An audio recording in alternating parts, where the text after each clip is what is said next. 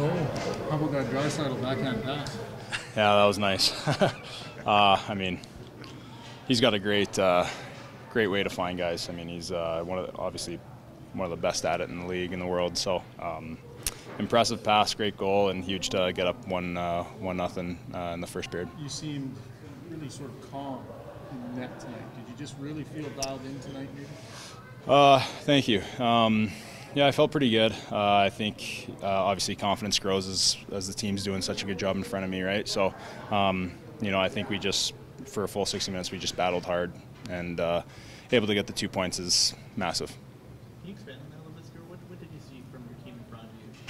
Kind of maybe help you out a little bit. Yeah, I think just our battles, and just we were so hungry to win every battle, and I think that was very impressive to watch. Just our guys fight for the puck, every single puck, every one-on-one battle, every scrum in front of the net, just everything. We did a great job boxing guys out, great job coming back into the D zone as forwards, and I mean, just everyone was doing their part and doing their job, and I believe that if we continue to do that, and we do that every game, we always have a chance to win. But at the same time, patient too, right? Like that seemed to be what the other two guys were using. Did you see that as a group? For sure, yeah. I mean, you got to be patient almost every game, especially kind of getting to this end of the season.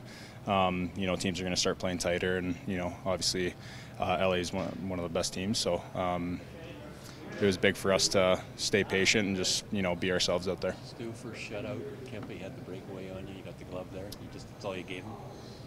No, I think I gave him more, but he made a nice move, and he actually beat me, and I was able to catch him on the glove, and he was a little bit upset about it, but I mean, I would have been upset if he scored. So it's. And you had a shutout against San Jose, a few years back.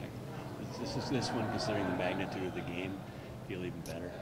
Yeah, definitely. I mean, it's not about the shutout; it's about the big win, being able to, I mean, the game was tight the whole 60 minutes. I mean, it was a 1-0 game for majority of the game, and then we were able to get to 2, and then even then they were still, battling and coming at us. So, just a huge credit to all of us being able to stick with it for the whole game. Does this, everyone knows how you're going to have to play in the playoffs, and you talk about how you will play in the playoffs. Does it feel good when you do it, when you kind of mean more when it happens?